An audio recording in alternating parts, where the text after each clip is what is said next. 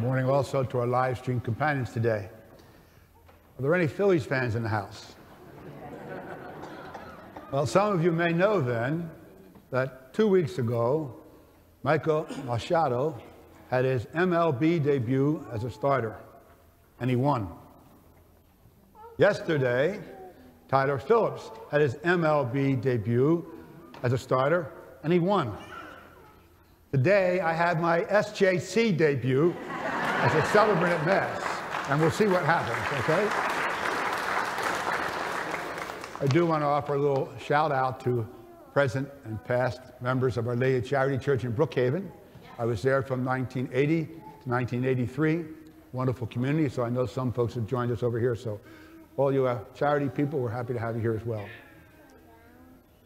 So not yesterday, but last Saturday, I was sitting on the porch in Sea Isle City, watching about 10 o'clock in the morning, up and down the street, everybody who had to go home packing up their cars and their SUVs and their trailers.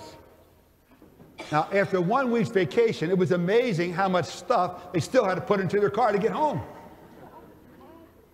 Been there, huh? Well, for just a moment, think in yourself, you're going back to your house.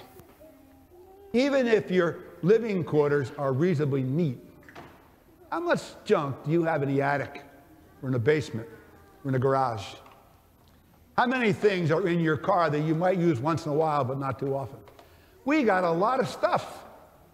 We're piled up sometimes with our material possessions. Imagine after 24 years at St. Elizabeth's Church, okay, I was trying to clean out all that junk to come here to St. John Chrysostom. What a mess. Why do we need all this stuff?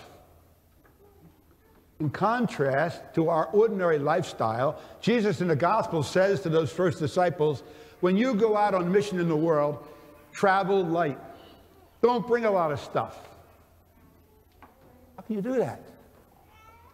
Our ability to travel without a lot of worldly possessions is directly connected with the depth of our faith and reliance upon God. If we rely on ourselves, we've got to take care of things and provide. If we rely upon God, we can trust that He will provide what we need. Listen closely to that second reading from St. Paul.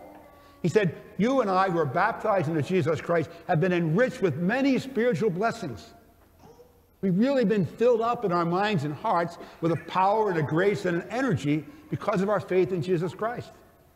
We are alive in Him, chosen by God specially for this life to be His witnesses and for the next life to live forever.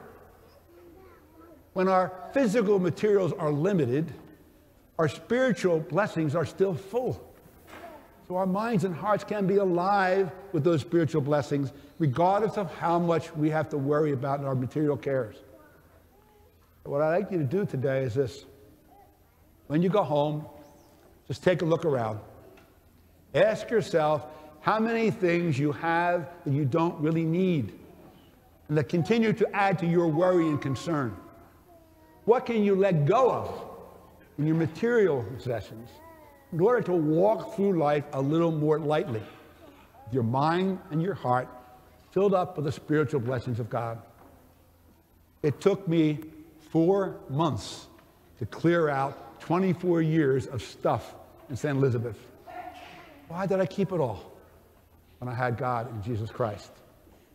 What are you keeping that you need to let go of to make room in your heart for Jesus Christ?